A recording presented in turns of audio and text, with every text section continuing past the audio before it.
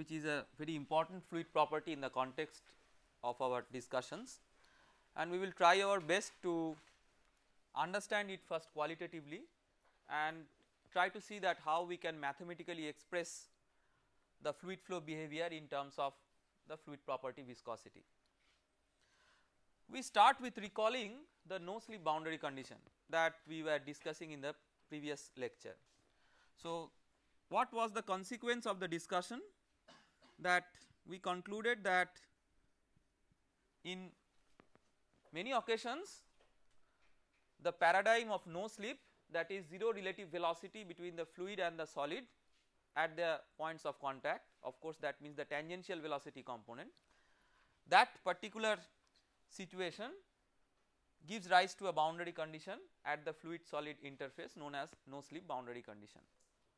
We will try to see what is the consequence of the no slip boundary condition. So, when we see the consequence, we have by this time understood that if the solid boundary is stationary, then a fluid which is coming from a far stream with a uniform velocity, say u infinity, and encountering the solid boundary, what it will first do, it will first have a disturbance. The disturbance is being imposed by the solid boundary. So, if we want to make a sketch of how the velocity varies with height at any section, say at this identified section. At the wall,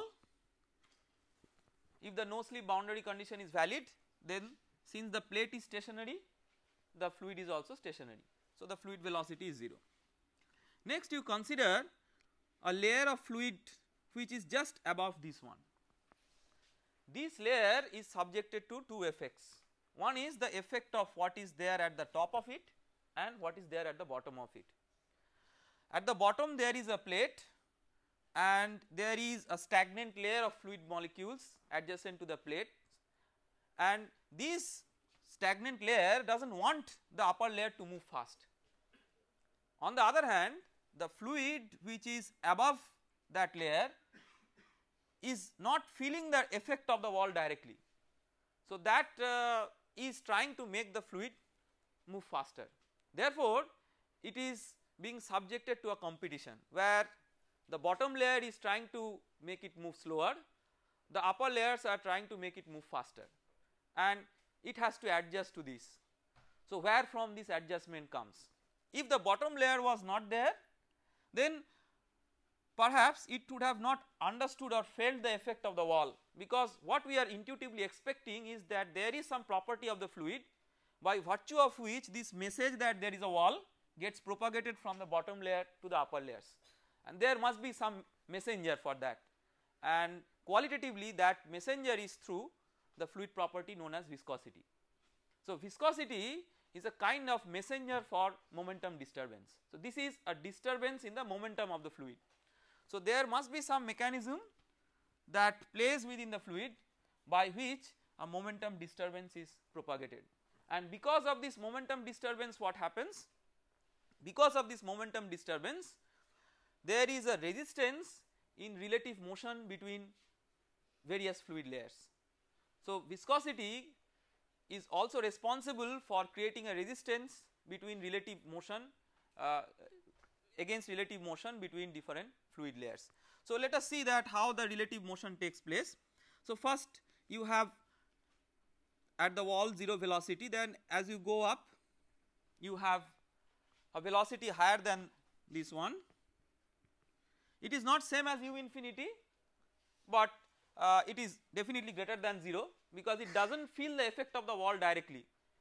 If the fluid has no viscosity, perhaps it would have never felt the effect of the wall, but now because the fluid has viscosity, the effect of momentum disturbance is being propagated from the bottom layer to the top. That is how this layer feels it, not directly but implicitly, and accordingly it slows itself down. But as you go to higher and higher positions, you see that the velocity is becoming greater and greater, and eventually it will come to a stage when it reaches almost the u infinity, the free stream condition. So, one of the important understandings is that if you draw the locus of all these velocity vectors, you can make a sketch which will represent how the velocity is varying over the section which is taken along this red line, and this type of sketch we will encounter many times in our course is known as velocity profile.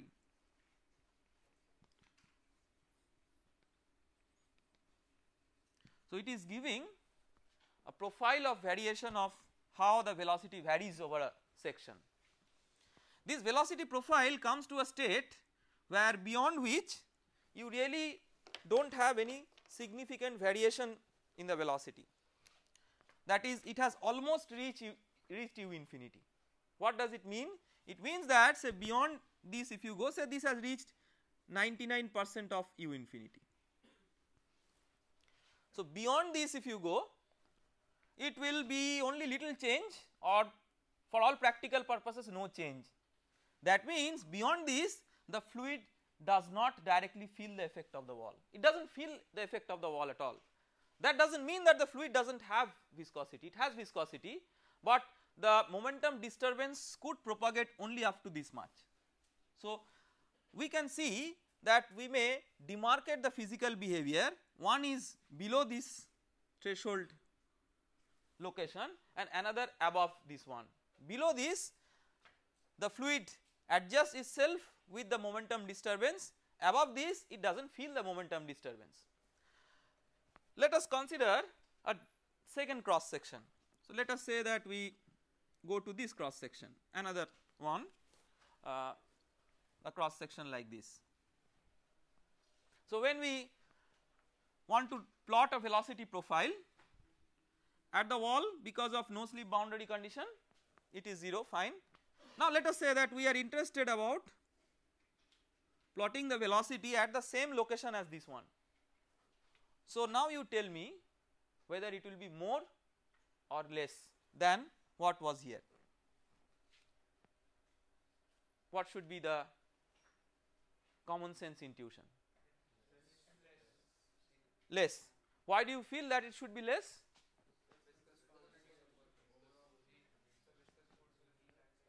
So, it is like now more and more fluid is being in under direct effect of the plate. So, there is a greater tendency that the fluid is being slowed down more and more. When the fluid first entered, only a few fluid elements were subjected to the effect of the plate. Now that more and more fluid has been subjected to the effect of the plate, the effect of slowing down is stronger. So, you expect that here the velocity will be maybe somewhat less than what it was here. In this way, in all sections it will be like this. What it will imply is that it will take a greater height here to reach the almost the u infinity because of a greater slowing down effect. So, it may reach u infinity say at a height here, it is not exactly u infinity, but say 99% of u infinity, and we are happy with that because for all practical engineering purposes that is as good as u infinity for us. So, again we may have a velocity profile here whatever, and then we can make a very interesting sketch. What type of sketch? See, at every section we are having a demarcation between a position below which viscous effects are strongly important and beyond which these effects are not so important. So, accordingly we may draw a demarcating line between these two. So, when you consider this particular section, you say that this is the location up to which viscous effects are strongly creating gradients in the velocity, so to say, here up to this much and so on. So, if you join these with an imaginary line, this is not that there is such a line in the fluid, but it is just a conceptual demarcating boundary between a region close to the wall where viscous effects are very important, and this region is thinner as this velocity is higher. We will see that later on, that if this velocity is very small, this region actually propagates almost towards infinity, but if this velocity is quite high, of course there are other parameters involved, we will see what those are, but qualitatively if this velocity is very high, this region is thin and this region is changing, it is not of a fixed dimension. So this imaginary line demarcates between a outer region where viscous effects are not important, so to say, and an inner region where the viscous effects are important, and the inner region where these viscous effects are important, that region is known as a boundary layer. So we will be discussing about the details of the boundary layer through a separate chapter later on, but we are just trying to develop a qualitative feel of what is a boundary layer, because it has a strong consequence with the concept of viscosity. And the other thing is that this is a clever way of looking into the problem. If you want to analyze a problem where of course the fluid is having some viscosity, then outside the boundary layer you may not have to care for the viscosity. So it is almost like a fluid without viscosity as it is behaving, because the momentum is not further getting transmitted to create a change in the velocity. So if you have a viscous flow analysis within this region, that may be good enough, coupled with a ideal flow analysis or fluid flow analysis without viscosity outside this region. So that is why conceptually this boundary layer is a very important concept. Not only that, most of the interesting physics in the flow takes place within this layer, and therefore it is very important to characterize this particular behavior. So we have loosely seen the no slip boundary condition and its consequence. Before we more formally look into the viscosity, let us look into one or two animated situations where we try to understand the implication of the no slip boundary condition. So let us look into that.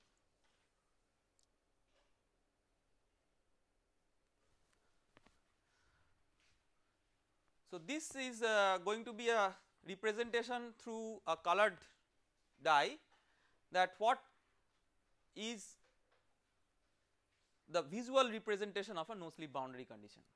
So if you look into it carefully, you see that if you focus your attention on the region which is there at the interface between the fluid and the solid, the entire dye was concentrated on that. Maybe let me play that again so that you can see it again. So carefully see what happens on the surface. You see that there the fluid almost tries to adhere to the surface, and at the end that will be cleaned off at the end of the movie, just to show that there it was, the fluid was almost like a stagnant one because of the no slip boundary condition. So to have a different and maybe a more artificial point of view, let us look into this. So at the wall, because of the no slip boundary condition, you have the so called particles or molecules sticking, but as you go outside you see that as you go further and further you see that there is a velocity profile that is being developed, there are velocity gradients which are being developed. So this is a very important concept, and when we discuss about this concept in a greater details, maybe before that let us see another one where you have two cases. See, qualitatively we are trying to understand what is the effect of viscosity. So the upper panel represents the case with low viscosity and the lower panel represents a case with high viscosity. So if you see the case with low viscosity, you can find out a very important demarcation between the upper and the lower case. Visibly, what is the demarcation? So the boundary layer for this so called low viscosity case is very thin, whereas for high viscosity case it is thicker. That means what the high viscosity case is trying to do, it is trying to propagate the disturbance of momentum imposed by the plate to a greater distance, right. So, effect of viscosity is in terms of also to the extent by which the effect in disturbance of momentum is propagated into a medium. Of course, we will go into the mathematical quantification of this, but my first intention is that we first develop a qualitative feel of or physical feel of what we are going to discuss about. Now, whenever we are going to discuss on these concepts, obviously we will not always be having a molecular picture, and as you recall in a continuum hypothesis, that if you consider a molecule maybe just like an isolated particle, a fluid is a collection of such isolated particles, and whenever we are going to discuss about the behavior of the fluid in terms of its viscous nature here, we will be mostly bothering on the continuum nature. So, let us just look into a sequence of animated pictures to see that how you can have a transition from a particle nature to a flow nature. So, this is the behavior with one particle, then maybe two particles isolated. So, these particles are like balls. So, these are idealizations, do not think that these are like real fluid particles, these are just to develop certain concepts. So, you see that you can have more number of particles, isolated particles. Then let us look into the next sequence of images. So, now you are dropping those particles through this funnel, okay. This group behavior is enforced by. Now, let us see the next in this sequence. So, if you see a third example,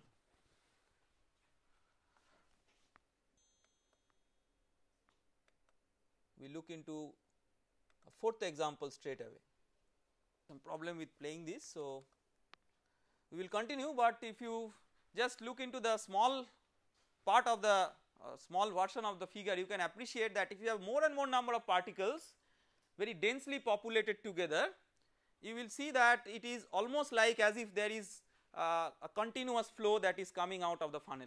So, depending on the compactness and the nature of the particles, you may start with a particle nature and at the end you may come up with a fluid flow nature.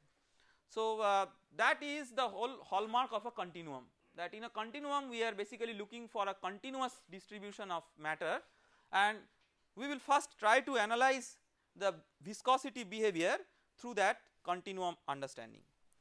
So, let us say that we take a fluid element. So, we take a fluid element at a particular location, and that particular location may be say close to the wall within the boundary layer.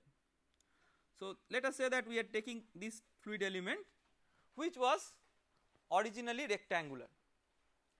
Now, let us see that what happens to the nature of the fluid element or its geometrical characteristics if it is subjected to viscous effects. So, what will happen to understand it, let us zoom its picture. Originally, let us say that name of this fluid element is ABCD. The layer AB has a tendency say to move with a velocity u. Let us assume that the velocities are all along the positive x direction, and therefore, since this moves with a velocity u, if we consider a small time interval of delta t, A will move to a position say A prime with a velocity of u, so that the displacement is u into delta t. Now, the upper layer say it is moving with a velocity of u plus delta u. Now, we can understand that why it should be different, because we have qualitatively discussed that there is some effect which propagates the disturbance in momentum through the fluid, and therefore, these two layers are expected to be of different velocities. And let us say that the fluid element that we have taken is quite a thin one with a thickness of delta y. So, now let us see that where does D go. D will definitely go to a location D prime, which is which is what? Which is somewhat advanced than what was the location of A prime. So this you can say is like u plus delta u into delta t. So if you now consider that what is the relative displacement of D in comparison to A. Why that is important? That is important because if you now try to sketch the new location of AD, which is like this, you will realize that it has not only got displaced linearly, but it has undergone an angular deformation, which is the so called shear deformation. How is this shear deformation quantified? It is quantified by this angle, say delta theta.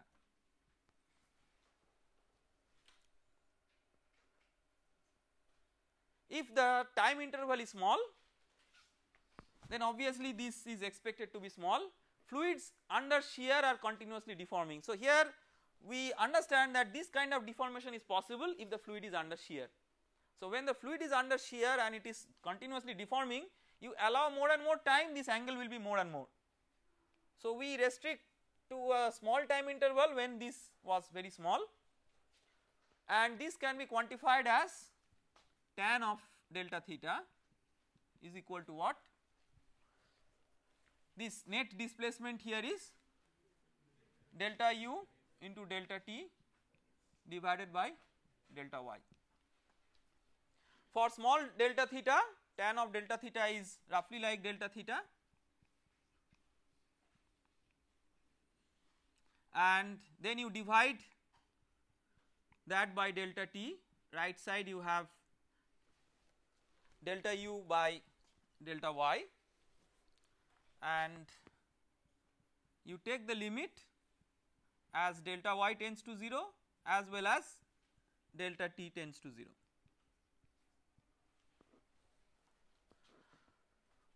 So this is nothing but du dy.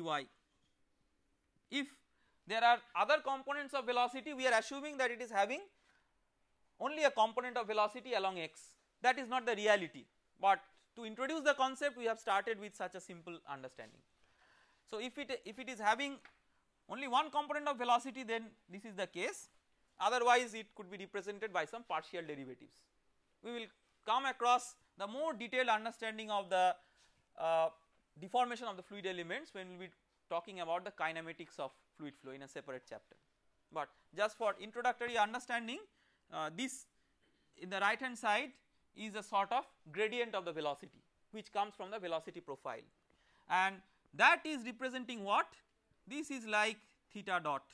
So it is representing the state of angular strain of the fluid, so or rate of angular deformation, so to say. So when we say rate of deformation of a fluid, it might be linear deformation or angular deformation. If we do not detail it with a further qualification, we implicitly most of the times mean that we are talking about angular deformation. So this is rate of angular deformation of the fluid. Now who is responsible for this rate of angular deformation? A shear stress, right? So there is a shear stress, and the shear stress is very much related to the disturbance of momentum that was imposed because of the presence of the plate. So shear stress may also be interpreted as a momentum flux. We will see that how it may be interpreted with a different example, but the important thing to understand is that this theta dot must be related to the shear stress. So this is a kind of straining. So this is rate of shear strain or rate of angular deformation. So these are the terminologies which are commonly used to quantify this one or to exemplify this one. So we call this rate of deformation or rate of angular deformation or rate of shear strain. In fluids, strain itself is not important, because as we have seen, if you allow time it will be straining more and more. So obviously if you want to quantify strain, it becomes a kind of a redundant exercise. You allow more time, under shear it will be straining more and more because fluid is continuously deforming under shear. What is most important for a fluid is like the rate at which it is shearing, and for that this quantification is very important. What is responsible for that again is the shear stress. So there must be some relationship between the shear stress and the rate of deformation. Why such a relationship is to be present? Because one is like a cause and another is like an effect, and it is the behavior of the material of the fluid that will decide that how it will respond to a situation and have an effect of deformation, and that type of behavior in general continuum mechanics is known as constitutive behavior or constitutive relationship. That means the fluid has a constitution. So in a particular disturbance, in a particular situation, it responds to that, and the manner in which it responds, it comes from its own constitutive behavior, it comes from the material property. So there is therefore some relationship which should relate the rate of deformation with the shear stress, and in a general functional form we can write that the shear stress should be a function of the rate of deformation. Of course, when we are writing a shear stress here, what should be the correct subscripts if we want to write it in terms of tau ij to represent it? Say if this is x axis and this is y axis, maybe 1 2 or 2 1, because tau 1 2 and tau 2 1 are the same, or even you can write tau xy or 1 2 or 2 1 whatever, but here we will just omit the subscript because here we are looking for only one particular component of the stress tensor, other components are not relevant for this. So we will just call it tau just to be simple enough in the notation. Now this functional relationship may be linear, non-linear, whatever. Try to draw an analogy with the mechanics of solids that you have learned. So you have learnt that in most of the solids which have elastic properties, you have stress related to strain, and that behavior may be linear, non-linear, whatever. But if you have an elastic material, then within the proportional limit you have stress is proportional to strain, and that proportionality is being connected with an equality through a material property known as modulus of elasticity.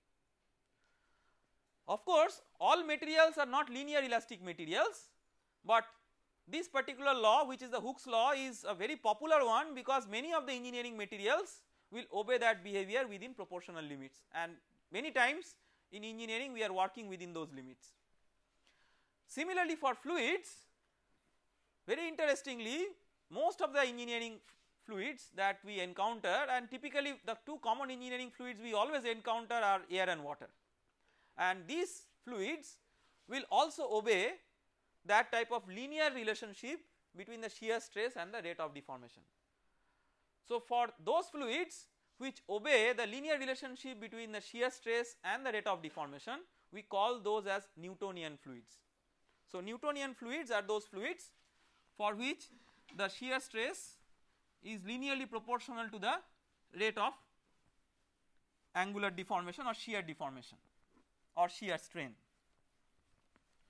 So for Newtonian fluids,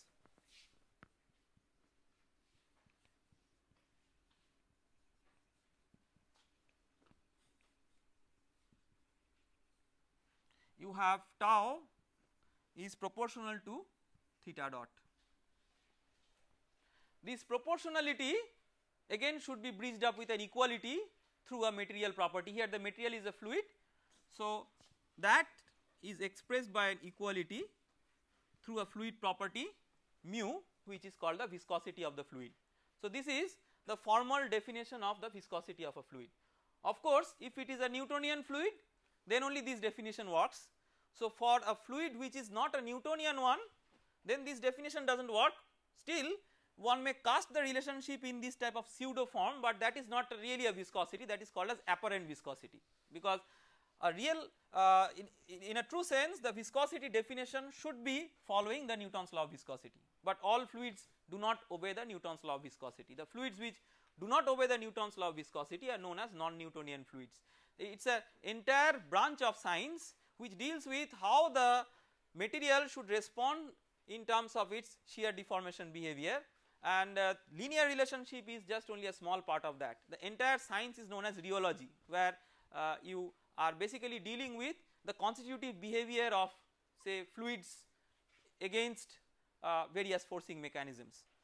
But here we will confine our scope mostly to Newtonian fluids, and we will briefly touch upon one or two examples of non-Newtonian fluids just to appreciate that there may be interesting deviations from the Newtonian behavior.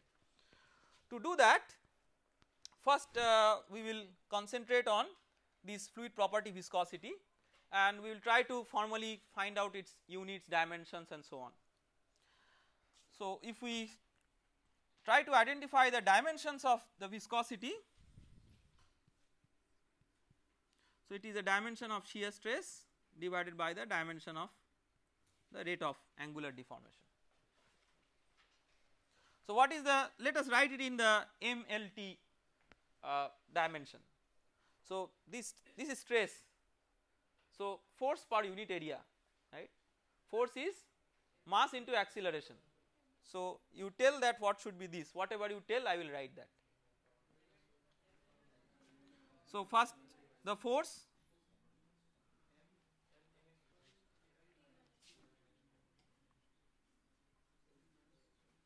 ML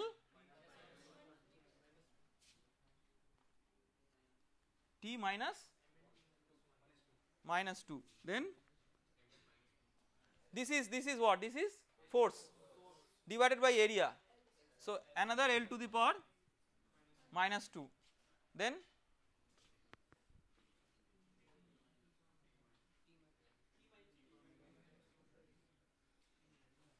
this is T minus 1. So, it is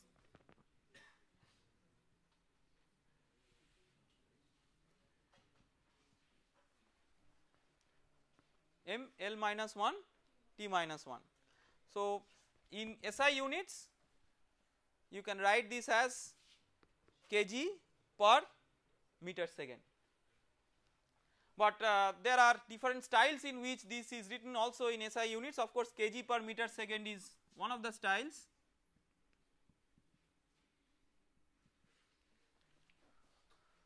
but you can also write it in terms of force units, and those are typically more common units. So, this if you write it in terms of force units or units of pressure, so to say, you can also write it as Pascal second, because you see this is like the stress is like a pressure unit and this is second inverse. So, that goes in the numerator, it may also be written as Pascal second. So, these are alternative units for the viscosity, alternative expressions for units of viscosity, all in SI units. So, in our course we will be always following SI units, and therefore, it is important that we get conversant to these units. In of course, in other units there are expressions like in CGS units, this particular unit is given the name as poise, and the reason is like these names have come up to honor the very famous scientists or mathematicians who developed the subject of fluid mechanics. The subject of fluid mechanics has been initially developed mostly by mathematicians, and it is important to honor them in various ways. One of the ways is to give units in their names. So, by giving honor to the Poiseuille, to the famous scientist Poiseuille, the name poise came, because Poiseuille had many seminal contributions towards a better understanding of viscosity. So, this is regarding the units of viscosity and in SI systems. Now, we will learn a concept which is closely related to viscosity, and that is known as kinematic viscosity. That is also a property of the fluid.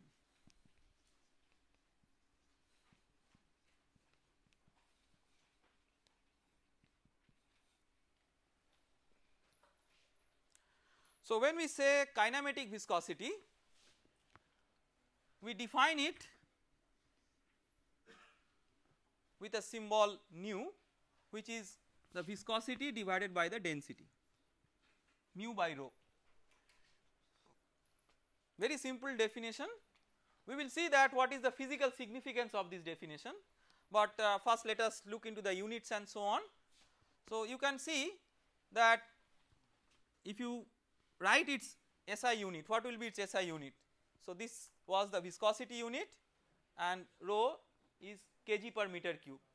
So it will come to SI unit of meter square per second, right. It does not have any mass unit involved with it, and that is why the name kinematic, because when you have a mass unit involved, it is as if like you are thinking of a forcing situation where the kinetics also come into the picture. So here it is solely like dictated by units determining the motion. So that is why the name kinematic viscosity, but that is something more superficial, but the concept is more subtle, that how we can utilize the concept of this to get a physical feel of what is happening within the fluid. Again take that example where you have like flow over a plate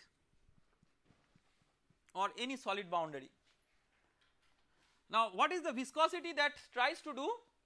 It tries to diffuse the disturbance in momentum. The solid boundary creates a disturbance in momentum. Viscosity is a fluid property that tries to diffuse that disturbance in momentum to the outer fluid. So that is there in the numerator. In the denominator what is there? In the denominator there is a fluid property which tries to maintain its momentum because it is density.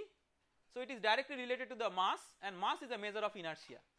So what it tries to do, the denominator represents a physical property by virtue of which the fluid tries to maintain its momentum, and the numerator is a property by which it tries to disturb its momentum or propagate the disturbance.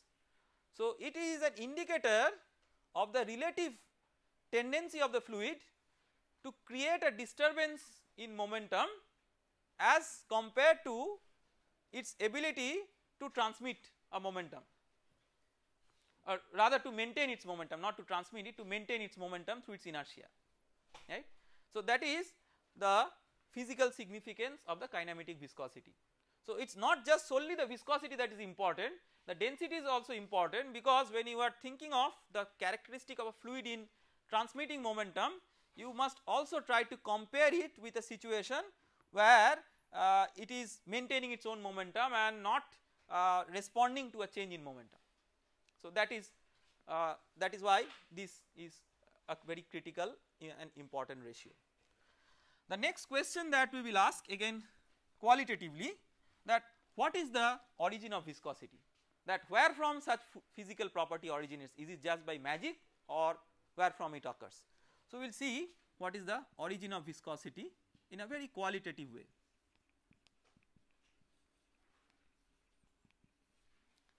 Let us first concentrate on liquids.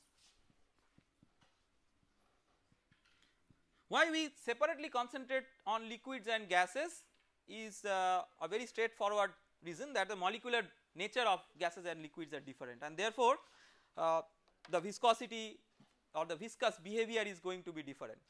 And it is important to appreciate that at the end, because through a continuum description, like viscosity is a continuum description of a fluid property, we are usually abstracted of the molecular nature, but we have to keep in mind that is the molecular nature of the fluid that has eventually given rise to these properties. So there is a direct relationship, it is like an upscaled version of the molecular behavior, so that you are abstracted from it, but you have to keep in mind that it is the molecular behavior that has given rise to these properties. So when we talk about liquids,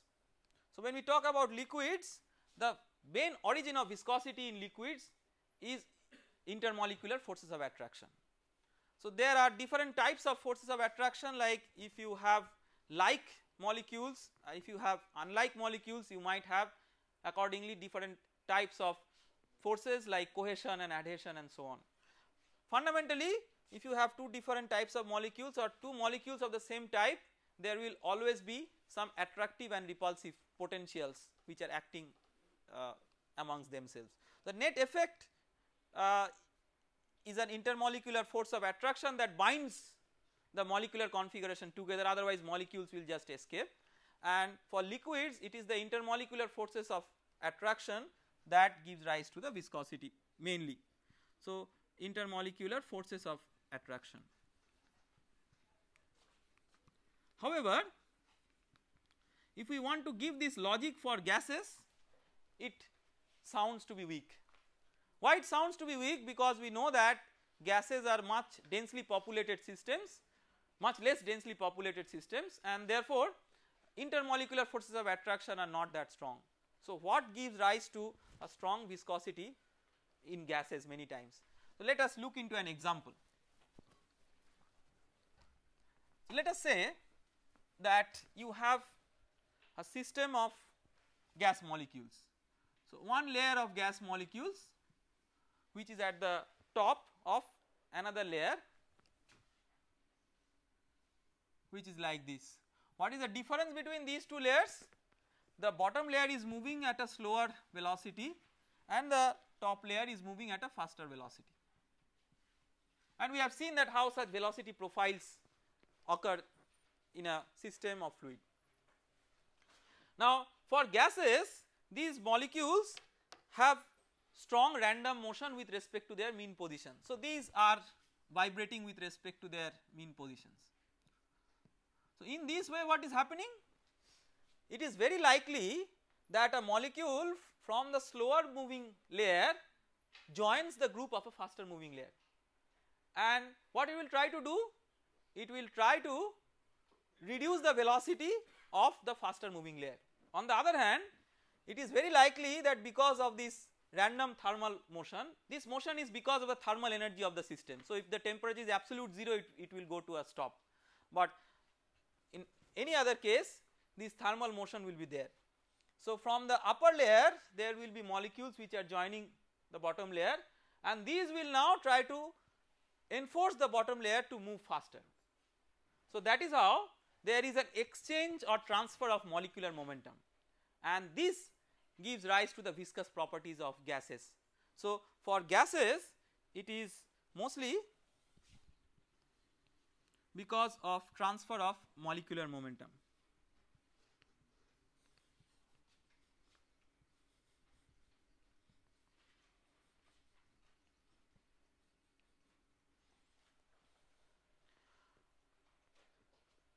If we say now that there are certain factors which are affecting the viscosity for gases and liquids, then we should be able to explain how those factors influence the viscosity through this basic understanding.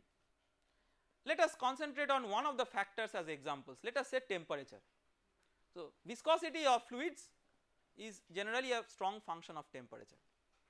Now, let us ask ourselves a question. If you increase the temperature of a gas and a liquid, intuitively would you expect the viscosity to increase or decrease? Let us take one by one. Say for liquids it is expected to decrease. Why? If you increase the temperature, the intermolecular forces of attraction would be overcome by the thermal agitation, and therefore the basic origin of viscosity will be disturbed. So, it is intuitively expected that for liquids the viscosity should decrease with increase in temperature. However, for gases what will happen? If you increase the temperature there will be more vigorous exchange of molecular momentum, and therefore for gases it is expected that the viscosity will increase with an increase in temperature. Of course, there may be exceptions, but we should not discuss exceptions. These are more rules than exceptions. So, what is the basic understanding? See, whenever we learn a particular concept, it is important to learn the basic science that leads to the concept. So, if we just learn it like a magic rule that viscosity of a liquid decreases with increase in temperature, it serves no purpose. Only in your examination you may answer it well, but the next day you forget, and many times in the examination also you may confuse between these two. But if you recall what is the correct physical reasoning that goes behind that, it is very easy to appreciate that why this should be more intuitive than not. Now just as an example for gases, let us try to see that whether we may quantify the viscosity maybe for ideal gases through the concept of exchange of molecular momentum. So let us say that you have n as the number density of the gas molecules. So let us say n is the number density. Number density means basically the number of gas molecules per unit volume. So with this number density and with this type of interaction, let us see that what is the extent of exchange of molecular momentum. Let us say that m is the mass of each molecule.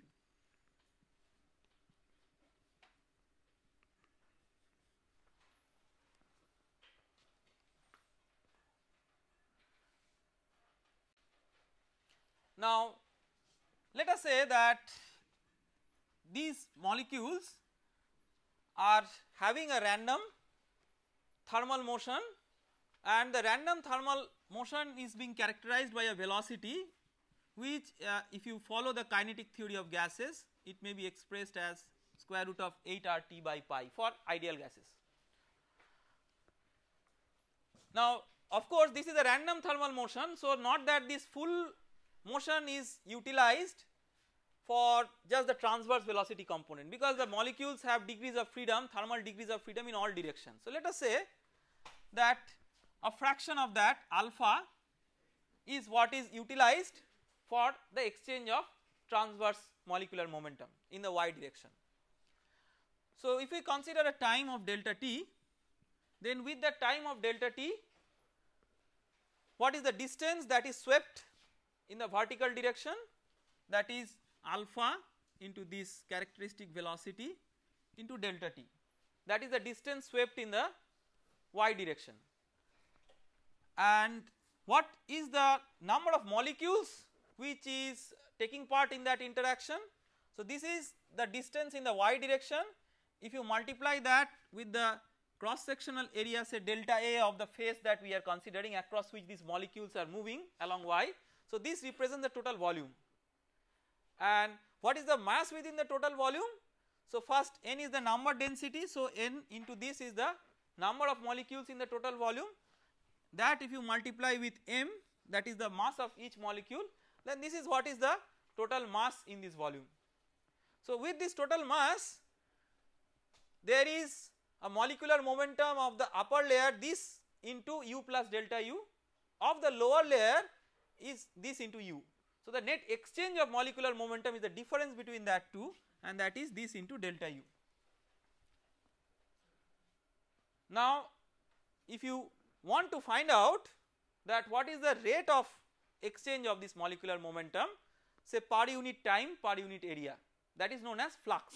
So any quantity which you are estimating as a rate in terms of per unit time and per unit area normal to the direction of propagation of that, then that is known as a flux.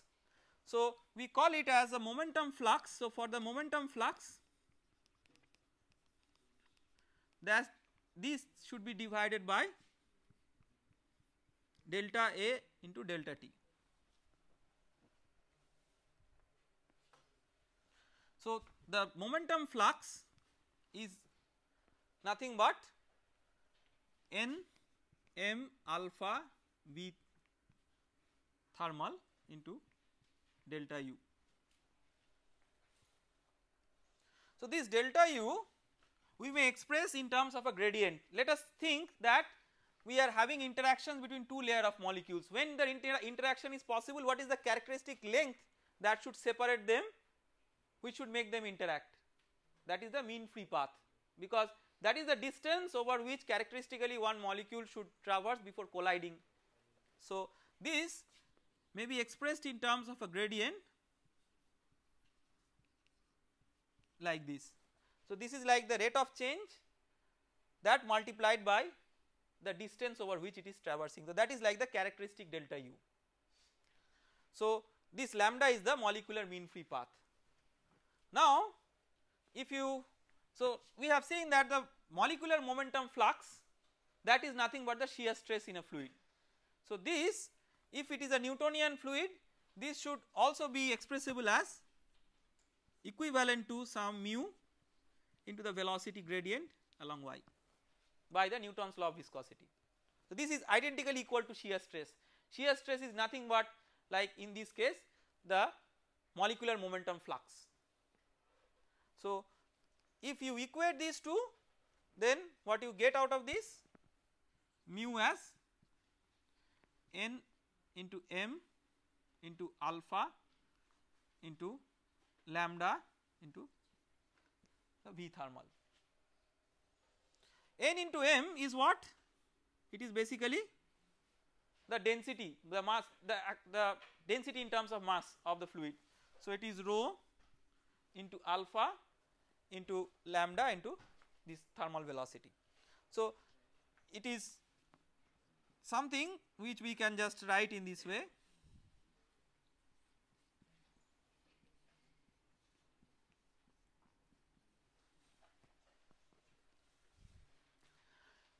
So this is like roughly an expression that talks about the viscosity behavior of ideal gases, and you can clearly see that as the temperature increases, the viscosity increases. Of course, for real gases it is not so simple. For real gases you also have to consider other interactions, but this just gives a qualitative picture of the entire scenario. Keeping this in mind, what we will just do, we will briefly define a few non-dimensional numbers with which we will try to correlate this behavior. The first non-dimensional number that we will be defining is something which you have heard many times, is the Reynolds number.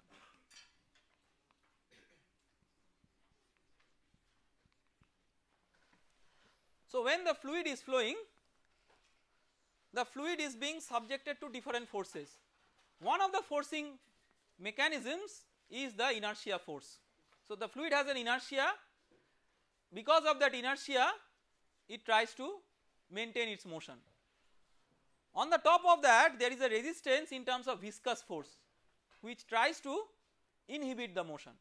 So we may try to get a qualitative picture of what is the ratio of this inertia force and viscous force, which will give us an indication of the extent of the effect of the viscous force in terms of influencing the fluid motion when it is subjected to an inertia force. So the inertia force is like mass into acceleration. So mass into acceleration, so if you write m into a, this is the inertia force, and the acceleration in terms of velocity can be written as like v square by L. This is also a unit of acceleration, just expressed in terms of velocity. So mass into acceleration, this is the inertia force, and the viscous force you can express like using the Newton's law of viscosity. So let us try to express the viscous force. The viscous force is the shear stress times the area. Shear stress is mu into the velocity gradient, so mu into v by L, that is the shear stress by Newton's law of viscosity, that multiplied by area. So we are just trying to write it dimensionally, that into L square is the viscous force. So this is inertia force and this is viscous force. So if you find out the ratio of these two, what you will get? Now when you write the mass into acceleration, you have to keep in mind that the mass is the density times the volume. So the mass is rho into L cube in terms of dimension. So if you find out the ratio of these two forces, what you will get is rho into V into L by mu. So this L is what? It is a characteristic length scale of the system. We have earlier discussed that what is the characteristic length scale of the system.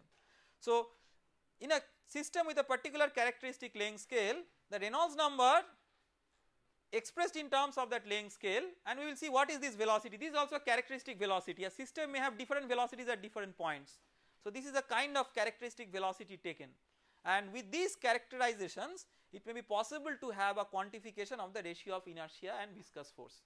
Even when the inertia force is absent, this tells us a way by which we can have the concept of Reynolds number utilizable, that not the inertia force by viscous force, but if it was possible to have an acceleration by having a driving force, what would have been that equivalent inertia force.